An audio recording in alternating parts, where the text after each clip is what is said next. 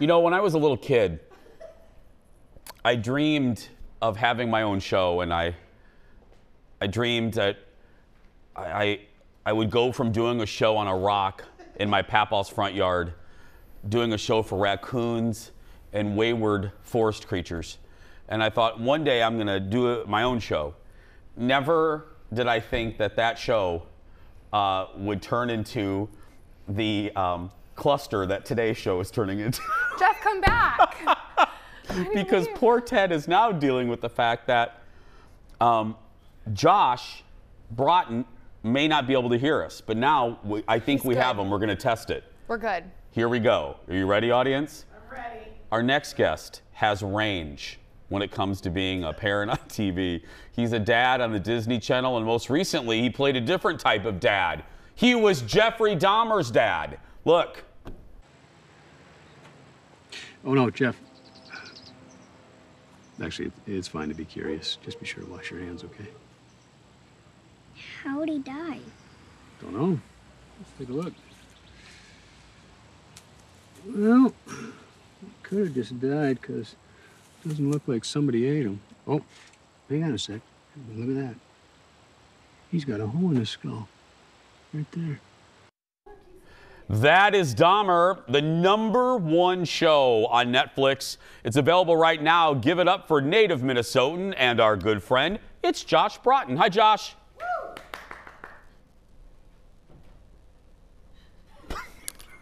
You see me okay?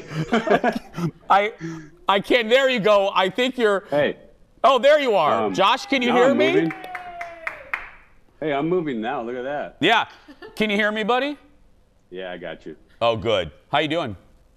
I'm great. How are you? You know, I'm doing really well. And first things first, I really did, and I'm not just saying this, the audience can tell you, I loved this show. And it's weird to say love about a show about a monster serial killer, but I loved it because of the entire cast. You guys all did such a great job, you included.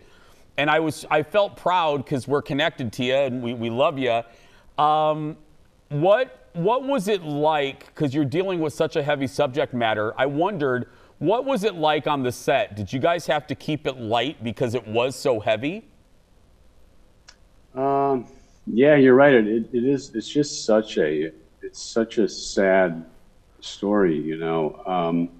But I think, you know, our director, Clement Burgo, he just wanted it to be authentic. So, you know, yeah, there was a lot of sadness and a lot of melancholy on set. And Nick, who plays young Jeffrey, was just so fantastic. And yeah, I did kind of have to step away every now and then between takes and just, you know, realize that I'm just Josh, you know, I'm just at work, but it's, yeah, it's like you said, it's just so, it's so sad. What kind of research did you do? There's been, I mean, I know I did a deep dive into watching, you know, real testimony. I watched his interview on Oprah. A friend of mine, what kind of research did you do?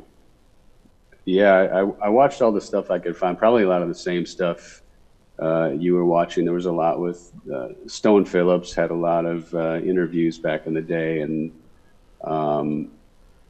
yeah, so I pretty much did a deep dive and watched several hours of YouTube because I remember it growing up, but you know, I was very young, and I think I only got part of the story back then.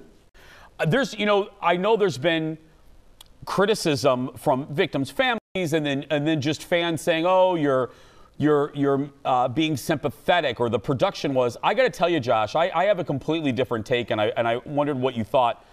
I don't think the story, the direction, whatever, was showing sympathy toward Jeffrey. I actually thought the show did a really good job of showing the conflict with the father, because here you are, you know what I mean, Josh? Because here he is, he knows his son is a monster, but at the end of the day, he's still his son. Did you kind of feel that conflict even playing the younger version of him?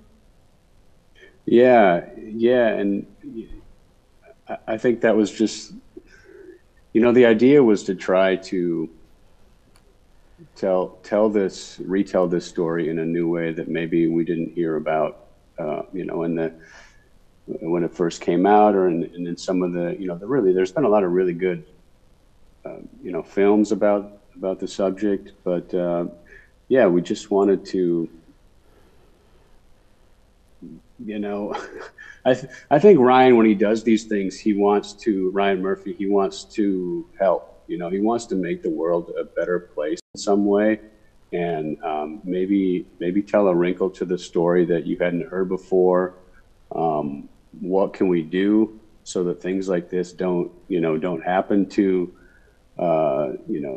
people in the oppressed communities, and they don't become victims, and we can enforce laws against, monsters like this so that these things don't continue to happen. I also think he did, especially in that episode 6 I've been telling the audience about, I think it humanized, we've seen these individuals as victims on a list. I think the show really humanized a good number of these poor men and put a human face on what was just a list on the news for a good chunk of the population. Yeah. Yeah. Yeah. And I don't know about you. I mean, I think I'm on like episode 4 or 5 or something, because it's been so hard for me to watch it. Just to see how, a misstep here or there. Yep. And then all of a sudden 5 more lives have been eradicated because somebody didn't do their job and make sure this guy was, was locked up or whatever. I feel the same way. It's very sad. Well, Josh, thank you. Sorry for the technical difficulties. Congratulations on a new season of The Secrets of Sulphur Springs, and we can't wait to have you back in person the next time you're home. Absolutely. Yeah. Thanks so much, buddy. I really appreciate it. And happy birthday to my dad, by the way.